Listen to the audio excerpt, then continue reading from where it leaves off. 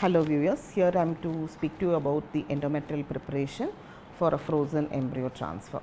See, there are various methods of preparing the endometrium. One is the natural cycle, the other is HRT cycle, and third being a loop depot protocol. So, it varies, like it depends on the selection of the patient as to which method would be apt for each individual. But I am here to just tell you what are all the prerequisites that are required during an endometrial preparation in a healthy way. See, when the female partner reports on day 2, we screen them for the basic blood hormones such as thyroid. We make sure that their glycosylated hemoglobin, the sugar control is normal for 3 months, serum prolactin. So, once these hormone profiles are all right, we check them for galacturia the same cycle, and then we subject them for an ultrasound scanning. So, what ideally we expect in an ultrasound is that we want the uterus to be normal in the sense, for adenomyosis we go for a loop depot protocol. If it is a multiple fibroid uterus, then again we subject them for loop depot protocol. So, if the uterus is free from diseases, then we take them for a normal hormone replacement therapy. And on the day 2 scan, we look at the endometrium. We expect an endometrium anywhere between 3 to 5 millimeter in thickness. We do not want very thick endometrium, as we know that if the endometrium is more than 5, say 10, 8, 9, whatever it may be, we know that it is being influenced by hormone, mainly the estrogen. So, we prefer a thin endometrium to make sure that she is free of hormone influence. So, after that we look at the ovaries.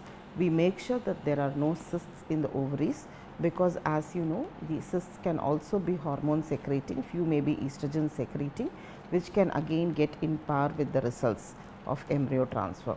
So, after making sure that the blood thyroid, the glycosylated hemoglobin, the prolactin level is normal, there is no galacturia, the endometrium is of adequate thickness, which is 3 to 5 millimeter, the ovaries are normal and free from cysts, we start them on the hormone preparation. We give them a hormone replacement estrogen depending on the requirement, varying between 2 milligram to begin with per day for 4 to 5 days. Then we step up to 4 milligram and then to 6 milligram. If it is a very thin endometrium, then we start with little higher dose of around 4 milligram per day for 5 days. Then we step it up to 6, 8, a maximum of also 12 milligram if required. Depending on the endometrium, if it is very thin, we subject them with supplements of colony stimulating factor, which is being injected in utero.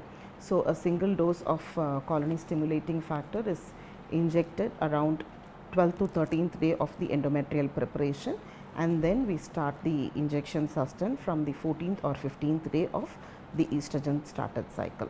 So, by preparing the endometrium in the right manner, on the day of starting the sustain, we make sure that the endometrial lining has a triple line pattern of around 9 to 10 millimeter with grade 3 to 4 vascularity, absent endometrial waves, and no folliculogenesis in both ovaries. And when they satisfy all these requirements, we then take them up for the embryo transfer.